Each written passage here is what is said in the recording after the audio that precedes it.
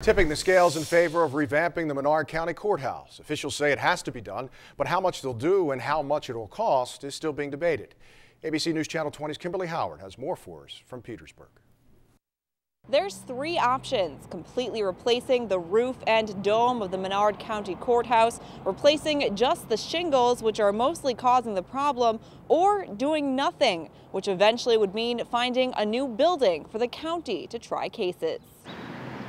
Water's sheathing down and collecting, and it appears to be getting into the walls and causing some interior damage. The verdict is in. The Menard County Courthouse is in need of some serious repair. There was some significant renovations that were done during the 90s. But nothing like this. Water rots the ceiling, and the only thing occupying the courtroom's benches is a bucket waiting to catch the drips. We've been having issues with the roof leaking for several years. The courthouse was built in 1896, making it the centerpiece of this community. Knocking it down or moving court proceedings elsewhere aren't popular options. Well, I may be the mayor of Petersburg, but I'm also on the Historic Society, and I think there would be a lot of protesters on that.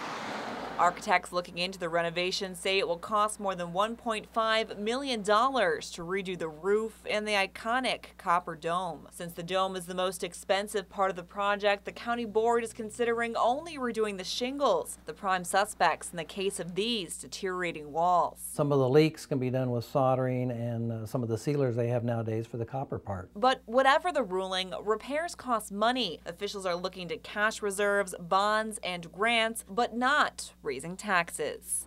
Now, because there are so many options still on the table, county officials didn't want to put a timestamp on any particular project, but they do say community input is very important. In Petersburg, Kimberly Howard, ABC News Channel 20. And Kimberly tells us that county officials say they will likely send out a survey asking people to weigh in on the various options.